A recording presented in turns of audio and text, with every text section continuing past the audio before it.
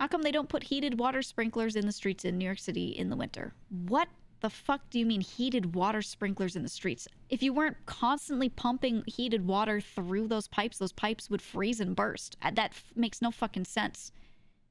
To wash out the snow. No, it would never work in the amount that you would need. It would never work. Not with the current infrastructure, not with the way the pipes are laid under the ground in the city. It would just... You guys might not be aware of what happens when you peel up the asphalt from a New York City street, but there's so many different areas where you dig down a little bit, and there are pipes, there's electricity, there are all these little things constantly. You know, you go into a manhole and there's a whole something going on under that roadway. I don't think they could do that. Yeah, the water usage, the energy requirement would be high, but it just... The thing is, yeah, I was gonna say, they just salt the roads. They already... It's not needed. It's not needed because there's already infrastructure in place to handle it. You don't need to melt the snow down like that. What you do is you salt and sand. They do sand for traction too.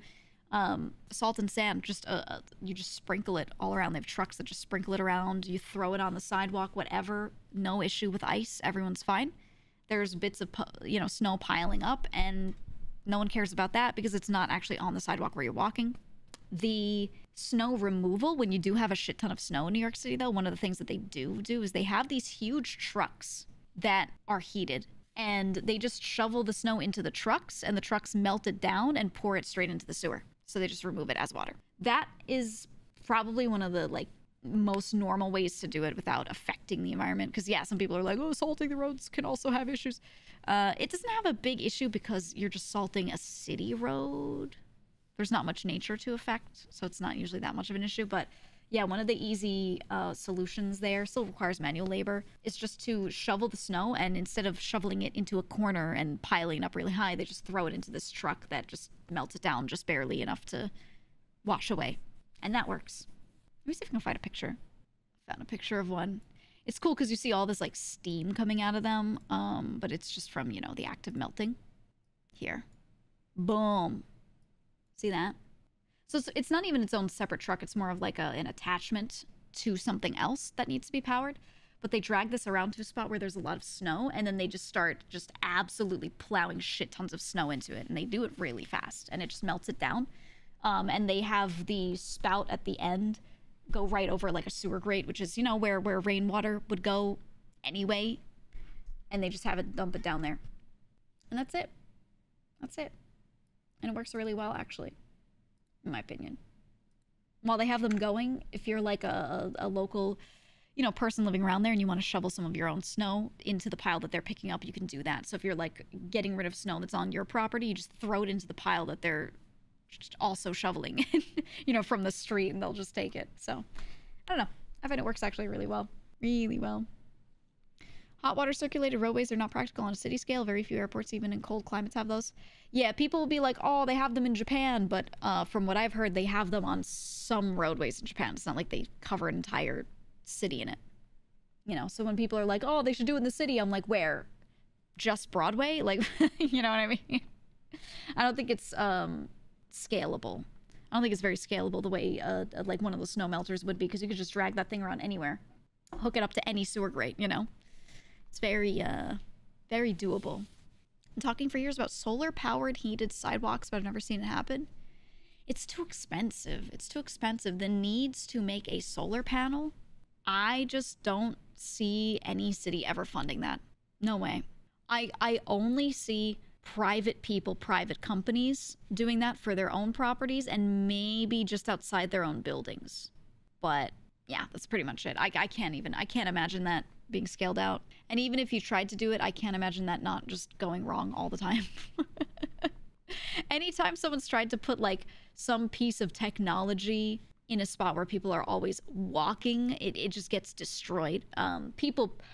Big thing, any city, people always do this because people are shitty. Anything expensive or technologically advanced or just simply new that gets installed in a spot in the city where people can just walk past it, people will try to break it. People will try to spray paint it. People try to steal it, like no matter what it is. So if you have a chunk of sidewalk that is like heated, literally someone will try to jackhammer that shit. You know what I mean? Like, so, I'm not joking. Maybe it won't happen immediately, but someone will fucking do it. And I'm so serious. So serious. They'll just do it just cause. I remember they made this installation of they call it the Vessel in New York City. It's this big sculpture that you can walk on. It's just an attraction. Let me find it. It's in Hudson Yards. It's cool. It's just a thing to walk on, and it gives you some nice views. So those are walkways. You see the stairs. You see how some of them are stairs. You can see the people at the bottom. This thing is fucking huge. Yeah, it's just an art piece. It's in the middle of a park area. You can see behind it, you see some train tracks. It's called Hudson Yards because there's a train yard there. So you can't really build buildings over this. There's a park to the right, and behind it, like if you were standing there looking at it from the side, behind it is this big like mall. There's a bunch of buildings around. There are a bunch of newer apartment buildings there as well. And there was just nothing good that you could really put in this exact spot besides something like this that people can just walk on. So they wanted to build something that people would go and just hang out on to encourage people to just hang out in the area, I guess. So they built this, the Vessel.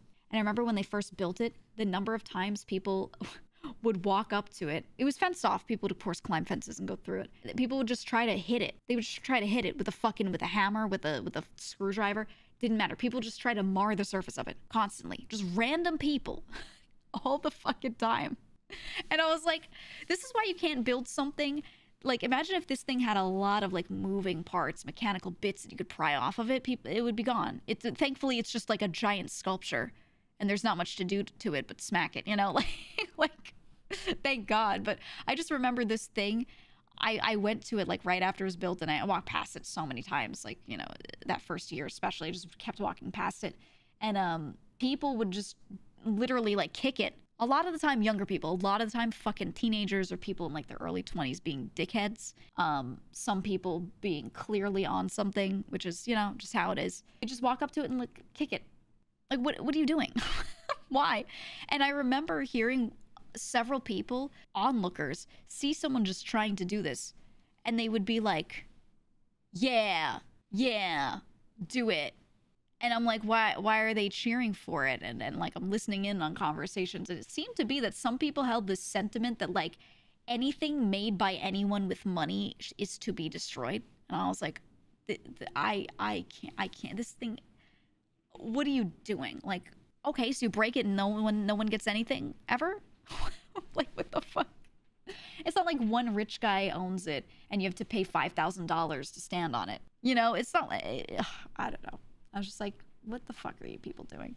It's fucking weird, man. It was weird.